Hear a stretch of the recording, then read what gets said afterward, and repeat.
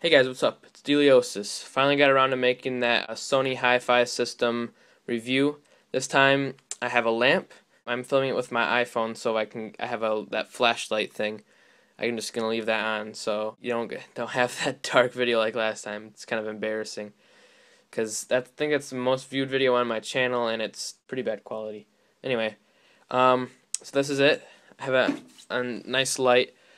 I'm gonna answer some of you guys' questions of this. So first of all, let's just kind of go review. Okay, it's like basically equivalent to a high-end iHome because I believe it's $80 off the refurbished Sony site. That's where I got it a year ago. Not sure if it's still available there or at all, but you know, you guys asked for another review, so I'm making one. It has a power button, function button, which you can cycle through radio, iPod, audio in, and CD. The audio in jacks right there, CD, and then pause, stop. You can navigate through like iPod and stuff, and other buttons that control it a little bit. Volume knob, obviously, and eject. Oh, one question. I'll go over the.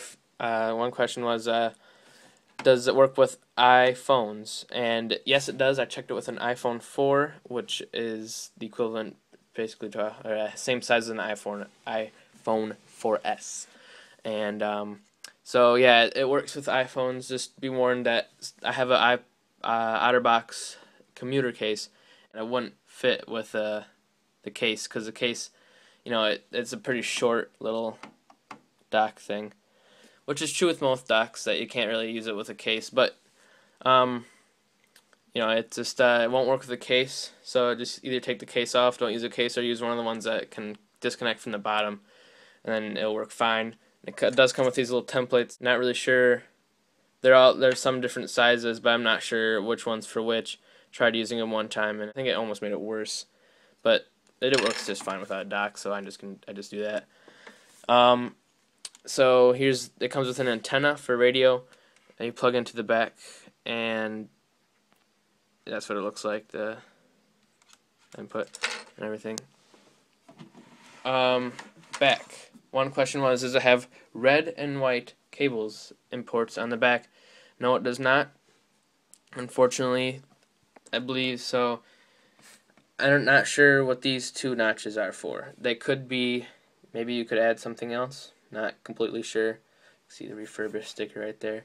So they might be something. I don't really think so. I'm not really an audio professional sort of thing, so couldn't tell.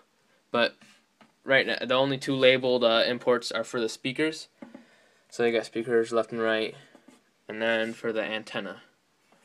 So, and then I have the speaker cables right here. So you got I'm really not sure if these are just like a standard cable for speakers. I don't believe so.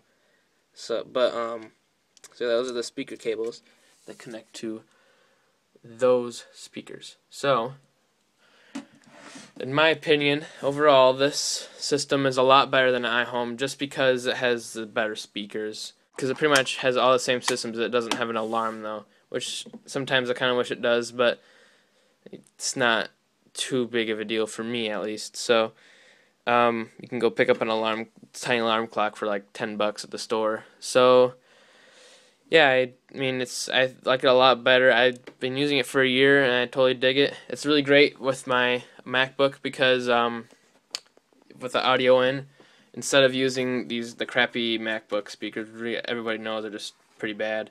I use a headphone to headphone jack cord thing, and plug that into the headphone jack.